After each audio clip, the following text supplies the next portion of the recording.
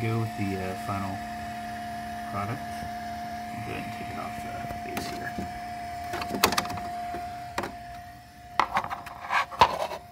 And I usually print it with a raft, but it looks like it generated a raft. Good supports. Good quality. And this was printed at normal resolution at 0.1 millimeter. So we'll go ahead and get it cleaned up.